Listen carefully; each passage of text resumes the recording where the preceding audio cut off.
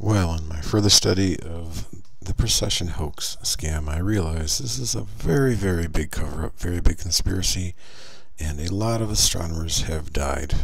Probably, my guess is that they figured it out, that there's no precession to the equinoxes, and especially astronomers who observe the sun's activity with what they call a coronagraph.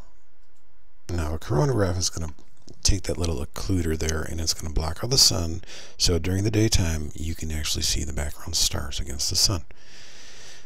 And since there is no precession to the equinox, during the solstice you're going to see the same location of the background stars in relation to the sun. Now, this particular coronagraph animation is not during the solstice, but it gives you an idea. You can see over here in the bottom left the Milky Way band. You can see, like, the nebula of the band approaching it. And so it's going to happen on 12/21 here in this particular animation. And so that's what they're failing to tell you. And so now you know why many astronomers have died mysteriously.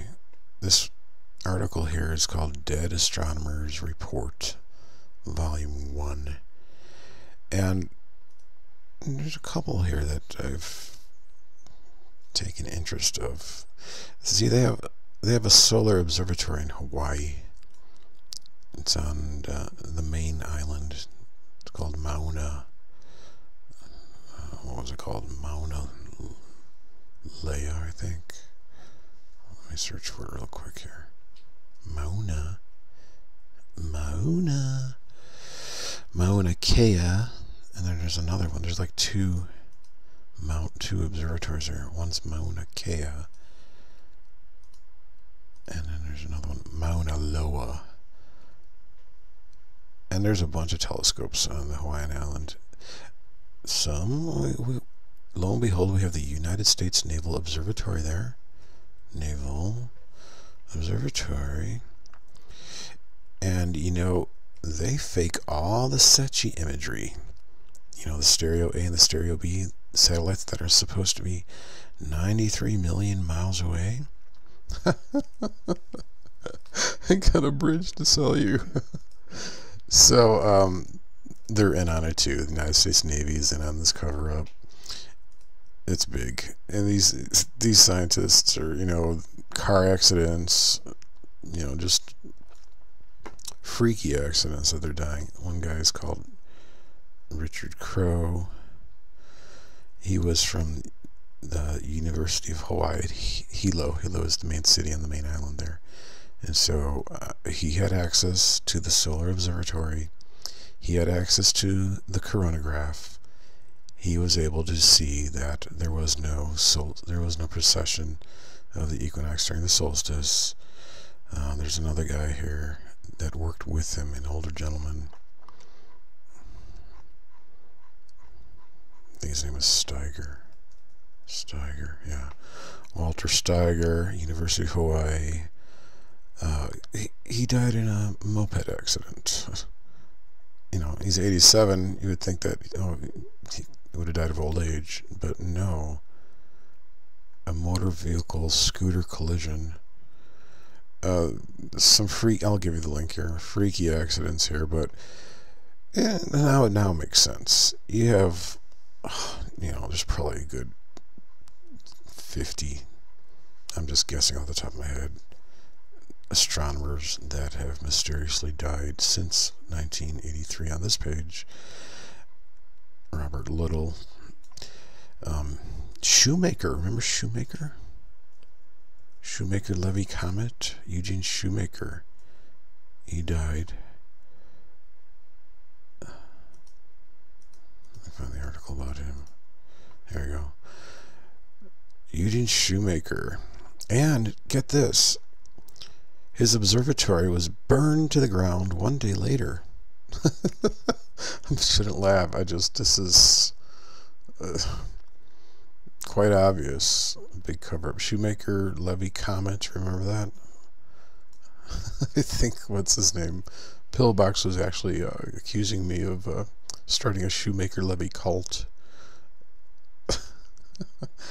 I'm not trying to be disrespectful by laughing at this. I just find this, you know, once you realize the main problem, you know what to look for. You know, you realize that it has to do with viewing the sun against the background stars with a coronagraph, and you realize that, you know what, amateurs can't really get a hold of a coronagraph. Let me find that one page I was looking at. A coronagraph requires very high quality optics assembled in a dust-free atmosphere. Near sea level, an amateur-grade coronagraph would be virtually useless.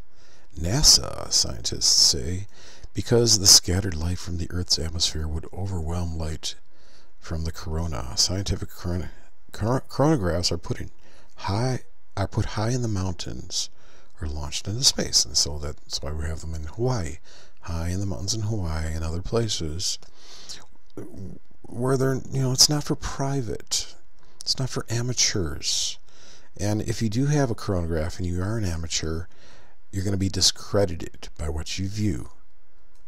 If you happen to see the sun during the solstice and see those same background stars year in, year out, every single year in the same location during the solstice, you're going to be discredited, or you're going to be hushed, you're going to be silenced.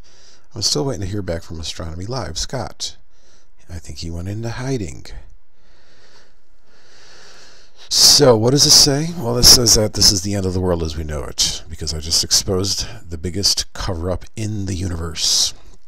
And it has to do with the fact that there's no precession to the equinox. Obviously, there's no spin to the Earth. You're living inside the concave Earth. And so this is big. You know, what can I say? This is the whole reason why there's a Flat Earth PSYOP movement out there, to obviously muddy the waters with the information that I'm presenting about the true shape of the Earth and about this big cover-up. So, you know, the Navy is involved. Probably people like Mark Sargent are involved to deflect, throw red herrings out there so you don't, you know, to discredit me, you don't hear the truth about what I have to present. I'm taking down the entire establishment. Little old me, Lord Stephen Christ. This is Richard Crow's Jeep accident.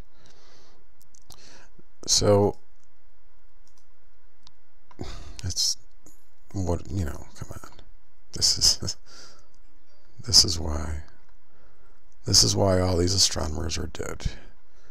Because I figured it out. I mean, come on. These are smart individuals. Once you realize that there's no precession of the equinox and heliocentrism is a big hoax, a big scam, you know, what are you going to do? You know, you're going to be watched by the government, and you're going to, you know, they're going to test you whether or not you're going to be complicit to them. You know, and so if you're a loose cannon, you're going to die.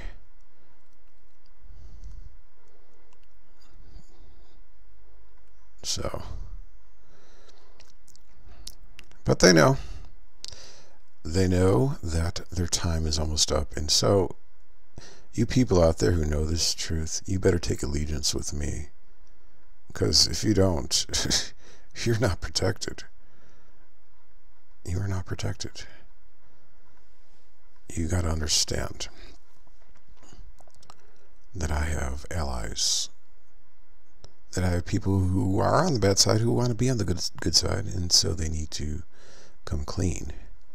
You know, plea bargain with the Lord. Come clean, come out. You know who you are.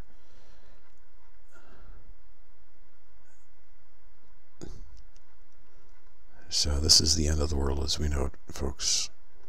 This is it.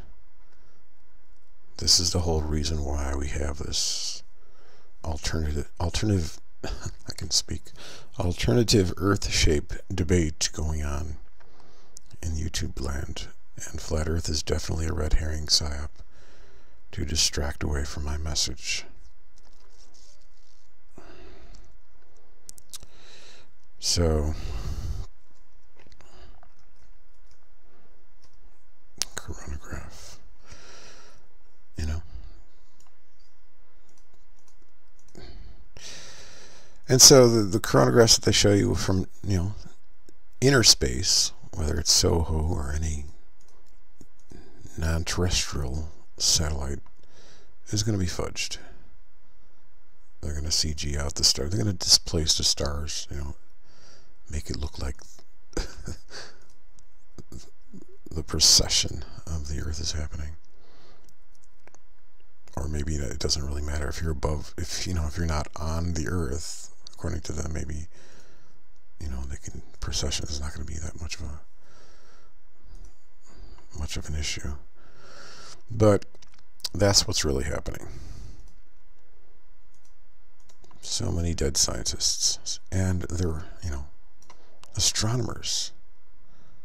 Come on, they know. I mean, you realize if you look through a telescope, you know, professional grade telescope for long enough, you realize that the sun is always crossing the galactic equator during the solstice. You realize that this redshift is actually just glass fringing, chromatic fringing. You realize that what they call gravitational lensing is just glass lensing. Come on, they're not that stupid. So, there you have it, ladies and gentlemen. There you have it. So, I'm expecting phone calls. I'm expecting emails from whistleblowers. My email is steviethefox@yahoo.com. Email me if you want to come clean. If you want to be safe. If you value truth.